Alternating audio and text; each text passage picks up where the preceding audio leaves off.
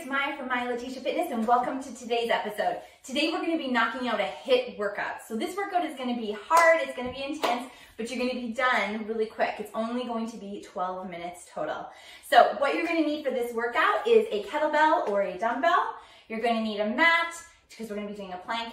You're also going to need a medicine ball if you have one. Again, if you don't have one of those, you can use a dumbbell or a weight as well. And that is about it. So how this is going to work, we are going to use a Tabata protocol. Tabata protocol is basically just a timing interval. So we are going to be doing 20 seconds of work, 10 seconds of rest, and we're going to repeat that 4 times. So you're going to be doing 2 minutes of exercise with one specific exercise, and then we're going to follow that with a 1-minute plank.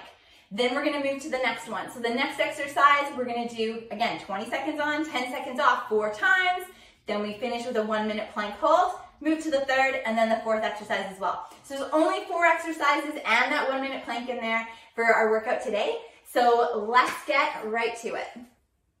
Okay, so starting with a kettlebell swing, good form here, nice hinge at the hips, keeping the back nice and flat, driving through the heels and squeezing the glutes to power that weight up overhead.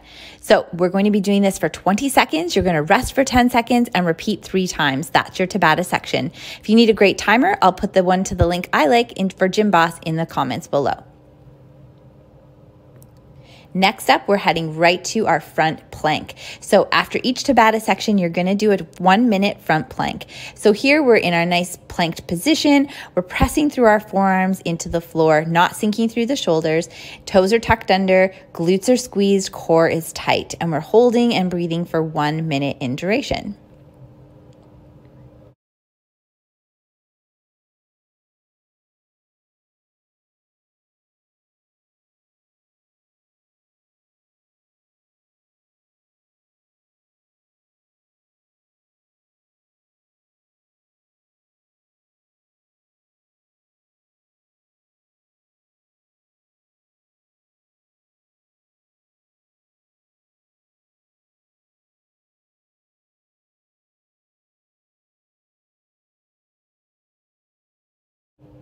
As we come up on the end of this plank, you're going to get ready to go right into your next exercise.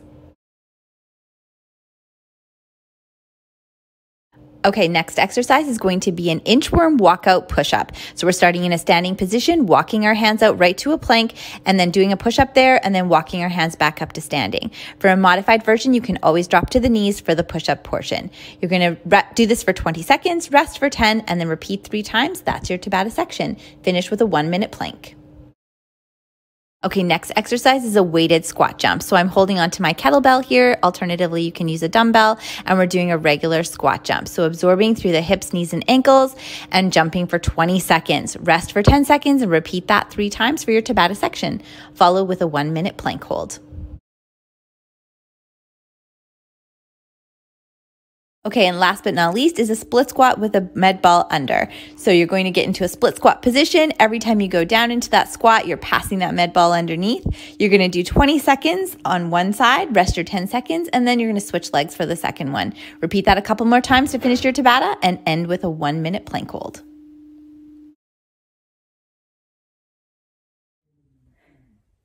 All right, done and dusted. I hope you guys had a great HIIT workout. So take this one, try and throw it into your workout routine once or twice a week. You can always throw it in after a strength workout, or you can throw it in on an off day as well. So HIIT workouts are a really great way to help boost that fat loss as well as keep that lean muscle tissue up, which is all what we're trying to do. If you guys have any other questions about programming, nutrition, diet, myth, and anything about perimenopause, make sure you guys comment below this video or send me an email and I'd be happy to chat with you more. Until next time, stay fit and have a great day.